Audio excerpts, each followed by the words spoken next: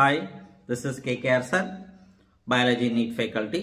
Today we are going to discuss about biotechnology principles and process, some important concepts. There are two core principles for birth of modern biotechnology. One is genetic engineering, another one is bioprocess engineering. Genetic engineering, change the chemistry of genetic material, alter the genetic material. These two are the keywords for genetic engineering.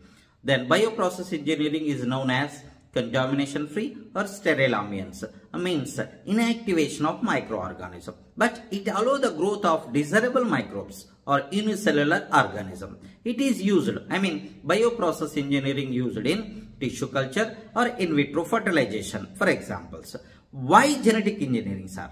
Traditional hybridization leads to multiplication of undesirable gene along with the desirable gene. To overcome this, genetic engineering technique is adapted. That is a genetic engineering. Then, genetic engineering consists of three important steps. One is recombinant DNA, gene transfer, gene cloning. Thank you.